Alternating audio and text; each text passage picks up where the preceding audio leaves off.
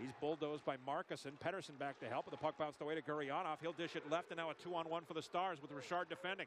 Right circle, Gurianov back to the far post, a shot, and Markusen got a piece of it. Grosenick lost his helmet as Markusen collided with him going to the cage.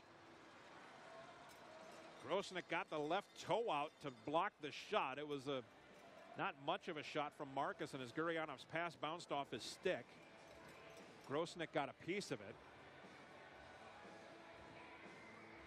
And then Markusen driving to the net. Grosenick bent over in a funny manner. Grosenick's kind of rubbing his left ear a little bit, it looks like.